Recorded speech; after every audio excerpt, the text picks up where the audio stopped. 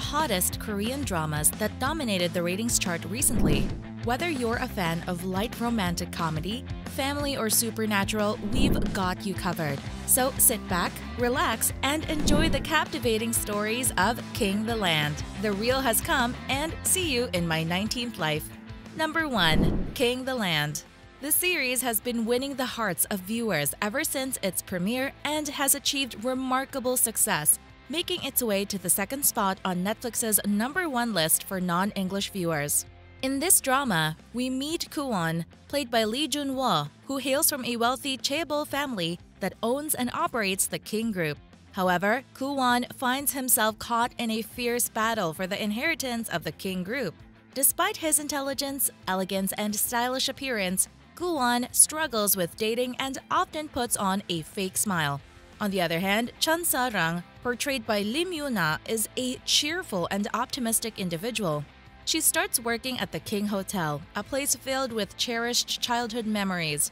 However, her journey at the hotel is fraught with numerous challenges and obstacles. King the Land has delivered on its promise of big-budget entertainment. You may have a preconceived notion that our male lead, would start off as a typical entitled rich man who eventually melts for the leading lady. But surprise, surprise, you will see how Won is actually a principled guy, and you will find out why when you watch the drama. His clashes with Sarang mostly began because she accused him of something he didn't do. It's a refreshing twist, and I hope they maintain his likable character. There is an abundance of tropes in this drama. There may be a childhood connection waiting to be unveiled at that hotel. And the drama is undeniably funny. Junwoo and Yoona seem to be on the verge of laughter at any moment, as if they're trying their best to stay in character. Their infectious joy makes it impossible for us not to smile along with them. Acting abilities and script strength aside, let's just sit back, relax, and enjoy this easy, visually pleasing watch. Produced by JTBC, the show is past its halfway mark, and it seems to have found its groove. On its 6th episode, drama viewership for King the Land in Korea is at 12%. During its second week, King the Land garnered a whopping 4 million individual views on Netflix alone. Isn't that impressive? It's evident that viewers are captivated by the storyline, performances, and the overall production quality of the show. Are the two leads dating? I've got some news to share with you today, and it might not be what you were hoping for, so brace yourself. It seems like the dating rumors surrounding Yoona from Girls' Generation and Lee Junwoo from 2PM are unfortunately not true. According to a recent report, it was said that these two South Korean celebrities had started dating while working together on the set of King the Land. But guess what? Yoona's agency, SM Entertainment, quickly shut down the speculation. SM Entertainment stated that Yoona and Junwoo are simply close friends and that the dating rumors hold no truth. Junho's agency, JYP Entertainment, also chimed in and echoed the statement. They went as far as confirming that they checked with Junho himself, and the whole rumor is nothing more than groundless gossip. The Real has come. With an impressive average nationwide rating of 18.2%, The Real has come is on fire. There are unexpected twists in this drama. A young woman suddenly finds out that she is expecting a baby. Determined to raise her child as a single parent, she takes on the challenge. However, her life takes a surprising turn when she unexpectedly enters into a contract marriage with a highly skilled and accomplished OBGYN. And so, the story unfolds with a mix of hilarious and heartwarming moments as they navigate the complexities of living together, co-parenting their child, pretending to be in love, dealing with their past relationships, and ultimately discovering true love.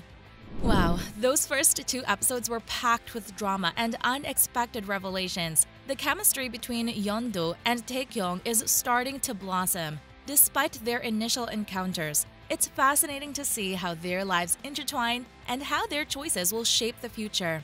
The storyline keeps us on the edge of our seats, especially with Yeon-do's pregnancy and Tae-kyung's complicated family situation.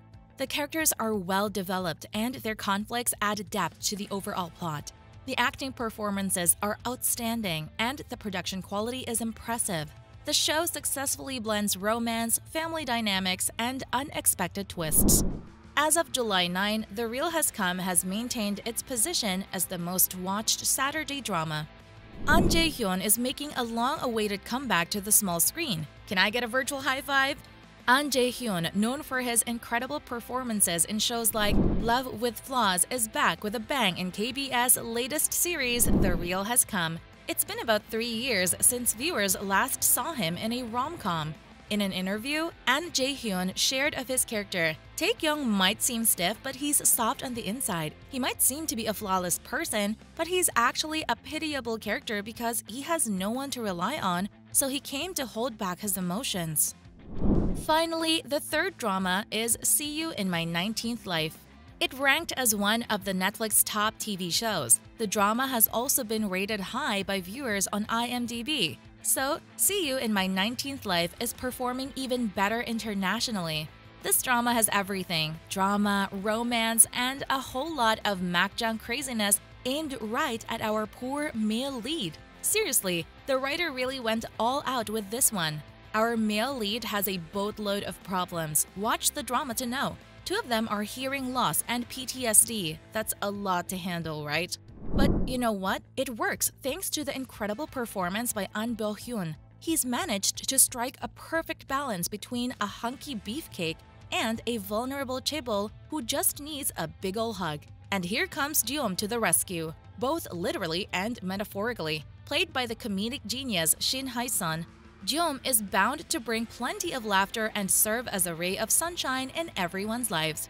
You see, even though the plot kind of portrays Jeom as a manic pixie dream girl, a character whose sole purpose is to show the male lead how amazing life can be, there's more to her story. She's on a quest for happiness in a world that has become dull after living for hundreds of years with memories of past lives.